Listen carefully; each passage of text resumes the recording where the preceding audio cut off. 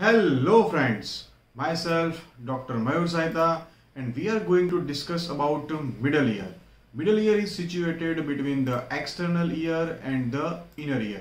You can also say it is a sandwiched between the external ear and the inner ear. It is a cube-like space, but not exactly cube-like space, but it has 6 walls. Anterior wall, posterior wall, lateral wall, medial wall, roof, floor. We are going to discuss these all walls, its structures which are present in these all walls. So we are going to discuss all these 6 walls in detail. So please see this video up to the last, so it will be easily remembered to you. So first of all, we will divide the middle ear cavity into the 3 parts, and for dividing the middle ear cavity we will take 2 lines. What are those 2 lines? So one line from the above the part of the tympanic membrane and the lower line from the lower part of the tympanic membrane. That's how the middle ear cavity is divided into the 3 parts. The upper part is known as the epitympanum. The exit at the level of the tympanic membrane, it is known as the mesotympanum, and onto the lower side it is known as the hypotympanum. This middle ear cavity also known as the tympanic cavity, and it is divided into the 3 parts: the upper epi, at the level of the tympanic membrane meso, and the lower part it is known as the hypotympanum. And when you are asked the middle ear cavity is the shortest at the which part, then the answer is the mesotympanum. So you must remember, from the above part epitympanum, it is a 6 millimeter, just 6 millimeter. It is not just 1 centimeter, 6 millimeter. And onto the middle part it is a 2 millimeter, and onto the lower part it is a 4 millimeter. So just remember, 4 plus 2 is equal to 6. So from the lower hypo 4, then the 2 and the 6. That means that the tympanic membrane and the medial wall, they are very much near to each other. And you just remember, the vertical diameter is a 15 millimeter. That is around 1.5 centimeter, as well as the anterior-posterior diameter is also 15 millimeter. That is a 1.5 millimeter. So 1.5, but 4 to 6. Now we are moving towards the relations of ear present, or you can say relations of the middle ear cavity. So we will start from the easiest, and that is the lateral wall. The lateral wall, there is a presence of the tympanic membrane, as well as you just remember the chorda tympani nerve. Yes, this is the chorda tympani nerve which brings the taste sensations from the anterior 2/3 of the tongue. Except what? Yes, you comment on the below side of the video, except. Okay, fine. And then we discuss the medial wall. And the medial wall, you just remember, first there is a presence of the promontory. What is this promontory? PM, it is written here. So promontory is just a bony prominence which is produced by what? The basal turn of the cochlea. Now where this turn is present, you just see here there is a presence of the cochlea, and the cochlea having the 2.5 turn. This is the first turn, then the second, and this is the half. So these basal turn, which is also known as the first turn, it produces one prominence onto the medial wall, and which is known as the PM, also known as the promontory. And with relations with the promontory, you remember 2 windows. What are those windows? So onto the medial wall, here there is a lateral wall. Onto the medial wall there is a presence of the promontory, and promontory, when you go behind, backward side, and when you go upward, there is a presence of the oval window.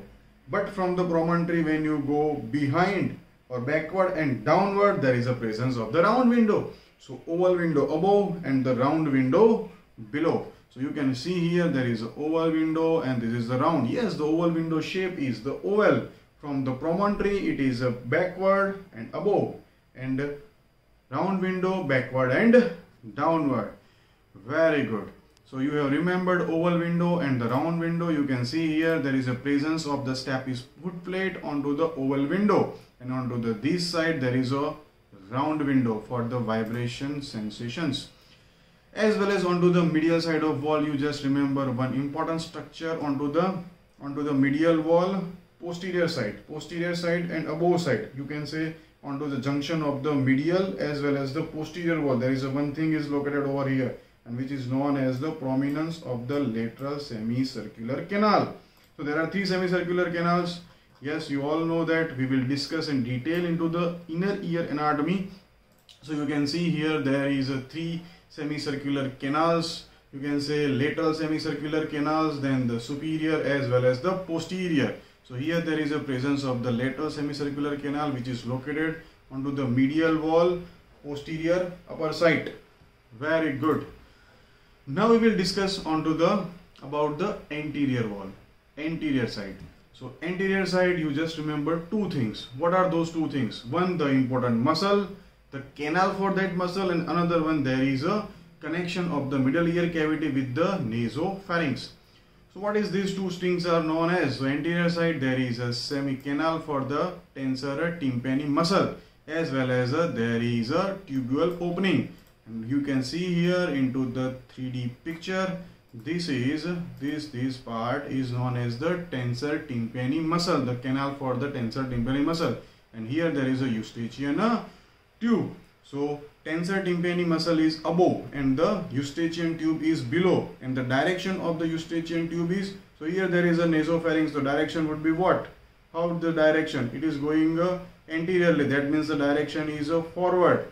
Then it is going downward, so it's below, that's a downward, as well as it is laterally or medially, so it is going medially.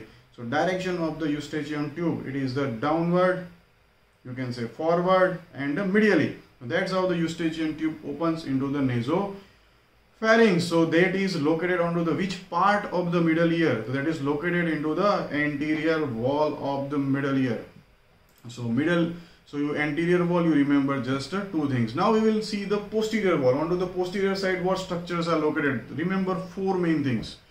What are those four main things? So starting from above to downward. So onto above side, onto the posterior wall, above, so upper part, there is a location of the otitis or the antrum. So you can easily say there is a mastoid process, and that mastoid process of opening into the middle ear through which wall? It is opening into the middle ear through the posterior wall, and you can see here it is located into this part. Yes, here. So here onto the middle side, middle ear, it is a posterior above side, there is a opening of the otitis. So otitis. So from the otitis, antrum, then the mastoid air cells. When we see the second most important structure here is location of the pyramid. Here you can see here that is written as a P, pyramid. Yes, pyramid. And these bony projections just near to the pyramid, there is a location of the facial canal. So facial canal, which part is situated onto the posterior walls? Onto the posterior wall, there is a presence of the vertical segment of the facial nerve, which is present into the bony canal, which is known as the facial canal. And one thing I just forgotten to tell you people, onto the medial wall, there is a presence also of the facial nerve, but it is the oblique part of the facial nerve. And this oblique part now continues as a vertical part of the facial nerve into the facial canal, and just near to this facial canal there is a location of the pyramid, and this pyramid is responsible for what? It gives attachment to the which muscle? Which is the smallest muscle of our body.